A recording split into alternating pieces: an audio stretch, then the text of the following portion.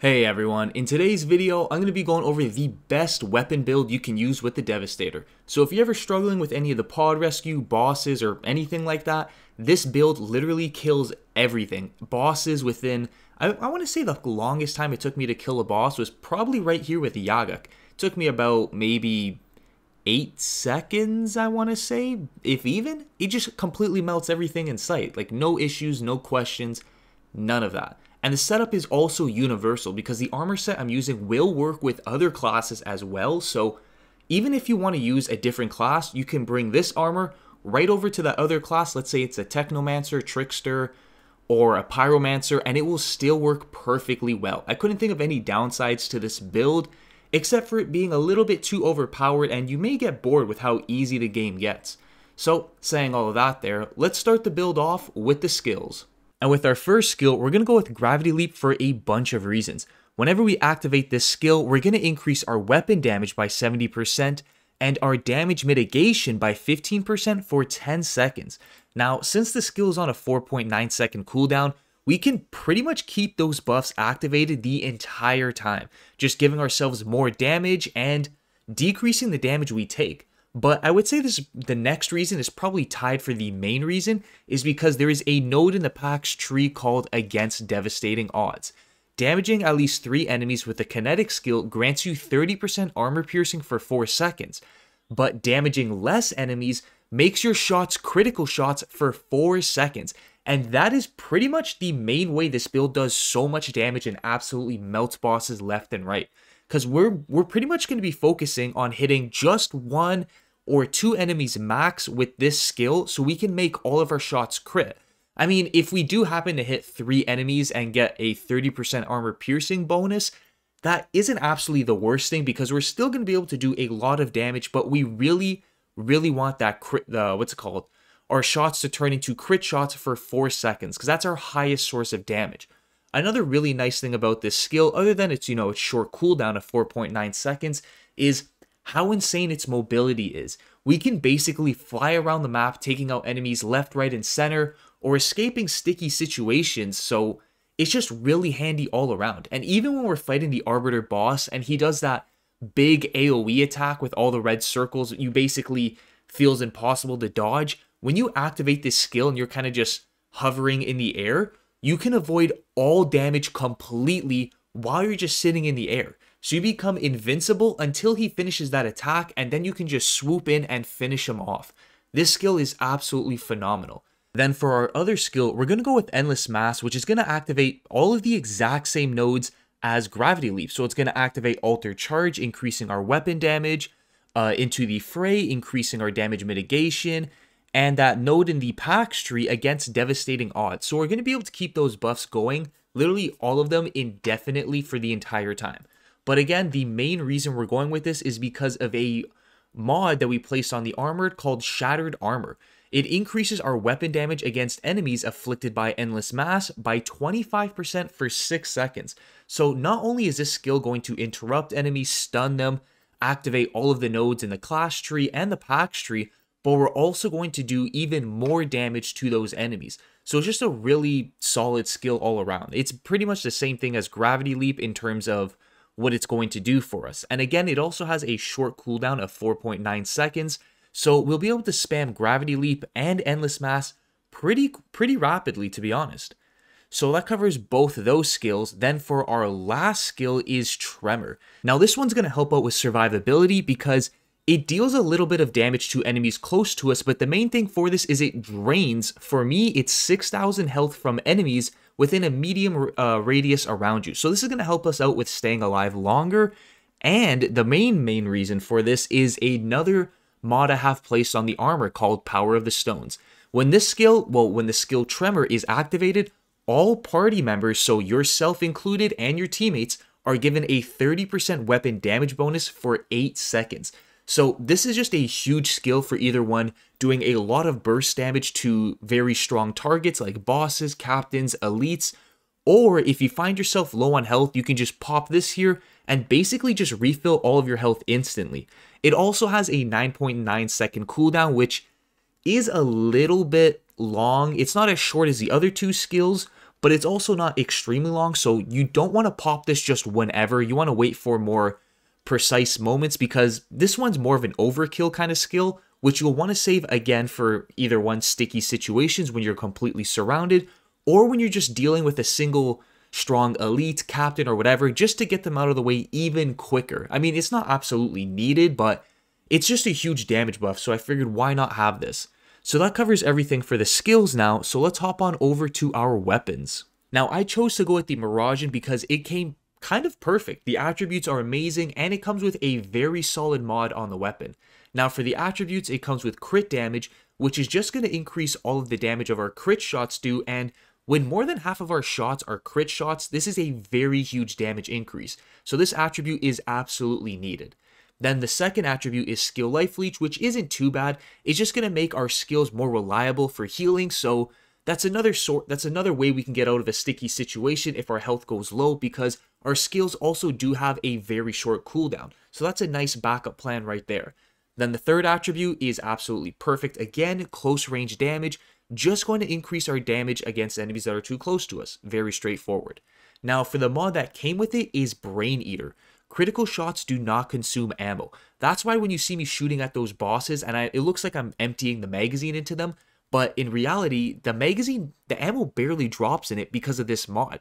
That's kind of how I'm able to absolutely unload a ridiculous amount of bullets and kill them in one quick session, just because of this one mod that comes with it. Now, I don't want to say this mod is absolutely needed, but it does help out quite a bit. If you could get something else to increase your damage, like Anomaly Enhancement, or some other kind of mod to increase your weapon damage or firepower, that's a good option too, but personally, I found Brain Eater to be fantastic. Then the other mod I swapped it out for is Dark Sacrifice. This is going to drain 25% of our max health in exchange for 35% weapon damage.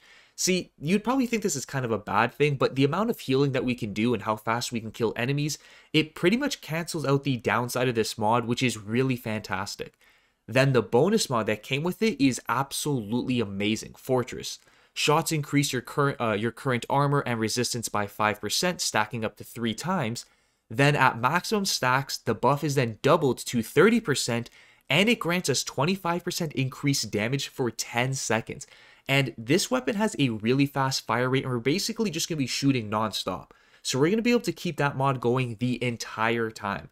Now, another backup weapon that would actually be really good is an assault rifle with the burst fire variation. Because if you didn't know, the burst fire variation does the most damage compared to the full auto variation and the semi-auto variation. Now, the reason why I'm saying this is a good backup is because the SMG is only good for close to maybe a medium range, whereas the assault rifle is going to be pretty handy for picking off enemies from a distance. Even though the SMG is still better in terms of damage, especially at close range, but the assault rifle is better for long range. I just have this as a backup I switch to every now and then when enemies are too far away. I just pull this out and take them out quickly and then switch back to my SMG. But again, the attributes on the assault rifle are actually really good. This one, I want to say I rolled it absolutely perfect. I just got insanely lucky. It comes with crit damage, close range damage, long range damage. Everything is just, I was actually pretty stunned when I got this. It's just absolutely perfect. Then the mod it comes with is Anomaly Enhancement. Remember I was talking about the SMG, about getting a mod that increases your damage or firepower? This exactly does that. We receive a passive firepower bonus equal to 40% of our anomaly power. So this is the best tier 2 mod you can get in terms of damage, which is really, really good. Then the other mod I swapped it out for is Fortress. Again, just to increase our armor, resistance, and our damage for 10 seconds, really straightforward. And the bonus mod is Dark Sacrifice again. So this is just a huge all-around long-range weapon. Now, the reason I don't use this for boss fights is because I kind of tend to run out of ammo to reload instead of just killing them all in one quick sweep. It's not a bad thing, but I just like to have that one quick sweep that I can do with the SMG instead of kind of reload, take a few steps back, do my full combo with my skills, and then finish them off. That's why I like the SMG more, just because it's just one and done. That's about it. But an assault rifle isn't a bad backup option. So that covers everything for the weapons, so let's hop on over to the armor now. And for the helmet, we're going to go with the helmet of Maxwell's Demon. And we're going to be using the full set because the set bonus is absolutely amazing and it works with pretty much every single class. So what it does is each successful assault weapon shot grants a firepower bonus that stacks up to 50%. To reach the bonus, a half of the weapon's magazine's ammo must be spent as successful shots. On achieving maximum stacks, the firepower bonus is raised to 100%, and burn is applied to both the player and enemies within a 15-meter radius. The bonus is active for up to half of the weapon's ammo magazine ammo capacity, then the bonus is lost upon reloading or swapping weapons. So pretty much land shots with your gun and increase your firepower and do more damage. The more rounds you land on an enemy, the more damage you're going to do. That's basically the gist of it. Now the attributes that come with it are perfect. It comes with bonus firepower, cooldown reduction, and close range damage. You literally could not ask for anything else. Then the mod that comes with it is Dum Dum Bullets. This is just going to increase our assault weapon damage by 12%, very straightforward. And the bonus mod that comes with it is Anomaly Echo. Whenever we activate a skill, we're going to increase our firepower and anomaly power for 6 seconds. And if we go back to the assault rifle, I do have anomaly enhancement on it, which we receive a passive firepower bonus equal to 40% of our anomaly power. So that anomaly power bonus from the mod Anomaly Echo is going to turn into more firepower when we do use the assault rifle. So that is definitely a very handy mod. Then the mod I swapped out for is Plate Piercer. This increases our critical damage by 50% of our armor piercing. And if we take a look at our armor piercing, I'm able to get 60% without any buffs going, anything increasing our character's damage, just nothing going. This is just our character being static. Now, if we do use our skills, we can actually get this up to 90% because of the, the Pax node against devastating odds. If you do happen to hit more than 3 enemies with our skills, those skills being Gravity Leap or Endless Mass, we increase our armor piercing by 30%. So in theory, we can get this up to a total of 37.5 increased critical damage, but then every shot we land isn't going to crit. So it's one of those, it's a hit and a miss, but either way, 30% increased critical damage being static is very huge. Then the second piece of armor is the chest piece, and again, the armor of Maxwell's Demon. Same attributes, bonus firepower, cooldown reduction, close range damage, absolutely huge. The mods that come with it is Personal Space. This is just going to increase our close range damage by 12%. Very similar to the Dum Dum Bullets mod, but this one is just for, a close range damage buff. Then the bonus mod that comes with it is Captain Hunter. This is going to increase our damage against elites by 16%. Very straightforward, not a whole lot to it because we do want more damage to elites because those are the tougher enemies to take down, and we don't need anything to really take down those grunt level enemies because they'll just blow in the wind so easily. Then the mod I swapped out for is Power of the Stones. Like I was saying before with the skill Tremor, whenever we activate the skill Tremor, ourselves and our teammates are given a 30% increased weapon damage buff for 8 seconds. So this is another absolutely huge mod that you definitely need for your setup. Now moving on to the legs, which is the third piece of the Maxwell Demon set. So now we got the set bonus going, we are absolutely set. And again, it comes with these same attributes. So we got 3 pieces of armor with perfect attributes: bonus firepower, cooldown reduction, and close range damage. Now the mod that comes with it is Bloodlust. Critical shots increase our firepower by, for me, it's 22,000, stacking up to 3 times and deteriorating every 5 seconds. So when we land pretty much more than half of our shots as crit shots, we're going to be able to keep this going the entire time. So it's just an easy increase, an easy boost to our firepower, no questions asked. Then the bonus mod is a dead mod. Sadly, I wasn't able to get anything better, but not a huge issue because so far we've gotten a ton of good mods. The mod being Auto Reflect. This one just, it just buffs the skill Reflect Bullets, which we aren't using, so that's not important at all. Then the mod I swapped out for is Shattered Armor. Whenever we, enemies that get hit by the skill Endless Mass, take increased weapon damage by 25% for 6 seconds. So another mod I was mentioning earlier with the skills, which is definitely needed. So now let's hop on over to the gloves. And I actually happen to go with the Marshall's gloves because they just came really nice with the mods. The attributes it comes with is max health, which isn't too bad, increasing our survivability, cooldown reduction, which is really good for our skills, and skill life leech, which is okay. We weren't able to get the bonus firepower, close range damage, but we were able to get cooldown reduction, which isn't too bad. Now, the mod that comes with it is Mosh Pit. This one isn't absolutely needed. I kind of got to a point where I was running out of mods to pick, so I was just like, why not grab this one? Or not grab it, but I luckily landed on it. So, enemies hit by the skill Endless Mass also get inflicted by... Endless Mass also inflicts vulnerability on all enemies pulled in by the skill. So those enemies, when vulnerability gets applied to them, they just take increased damage. That's all it is to it. Nothing else. Very straightforward. Then the mod that came, the bonus mod that came with it is Kingslayer. Critical shots on elites increases our firepower. For me, it's 200. It's by 200,000 for 10 seconds. Now that is such a huge firepower increase. Definitely a mod I would say that is needed just because of how huge it is and how easy it is to activate. Then the bonus mod, not the bonus mod, then the other mod I swapped out for is Stare into the Barrel. This is just going to increase our firepower. For me, again, this may vary for you depending on your level. For me, it's by 55,000 for each enemy in close range, stacking up to 4 times. So this is just a big damage, a big firepower increase. Not absolutely needed, but if you can get this, it's going to be handy. Then with our last piece of armor, I'm actually going with the Deathproof Foot Gear. Now the attributes are, again, not really the best. Max health, close range damage, and healing received. More stuff to increase our survivability, which isn't too bad. Now the mod that comes with it is Life of the Party. This just reduces incoming damage by 6% for each enemy in close range. So this is going to help out with our survivability by quite a bit. Then the bonus mod that came with it is Circle of Power. This one is definitely needed. You definitely need this mod because in the class tree, the packs tree, we aren't able to get a whole lot of resistance, so we are a little bit weak to that damage. So that's why Circle of Power is very important. This is going to boost our resistance by 10% every time we use a skill, stacking up to 3 times and deteriorating every 7 seconds. So with this here, we'll be able to get a 30% increased resistance bonus pretty much indefinitely. Like, we won't ever run out of this because we'll be able to use our skills so frequently and so often. We'll just constantly keep this stacked up.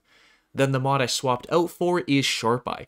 Critical shots while aiming down sights grants, for me, it's 74,000 firepower for 5 seconds, stacking up to 3 times. Now this one I would also classify as a must have, just because that's a lot of firepower. That's going to be really easy to claim because, again, we're going to be landing ridiculous amounts of critical shots, so we'll be able to get the full buff out of this mod pretty much in an instant. So that covers everything for the armor, so let's hop on over to the class tree now. Now, for the class tree, I pretty much just grabbed everything that would increase my damage, crit damage, close range damage, you know, the whole shebang. But anyways, let's get into it. So for the first one, increased weapon damage. The next one, increased armor piercing by 10%, and this also increases our crit damage because if we go back to, where is it? Plate Piercer, increase your critical damage by 50% of your armor piercing value. So not only is that going to help us with taking out tankier enemies, but it's also going to increase our crit damage as well, which is really nice. Then the next one is another increased close range weapon damage by 15%. Then I actually went down the tree because by the end of this, I had 2 extra nodes, and I figured the best thing to put them into would be reduced cooldown for our skills, Gravity Leap and Endless Mass, and then this big node right here, which I think is actually really important, into the Fray. So whenever we activate the, either Endless Mass or Gravity Leap, we're going to increase our damage mitigation by 15% for 10 seconds. Now, this is actually really huge because there isn't any kind of armor or resistance nodes that we can grab up here to help us out with our survivability. So this node I feel like is definitely a must-have when going through the tree because we don't get a whole lot of protection. So we'll continue going down the tree. We grab more increased armor piercing and then increased assault weapon damage. So that's going to apply to the assault rifle, the SMG, double guns, large machine guns, all of those there. Then the next one is another increased weapon damage node.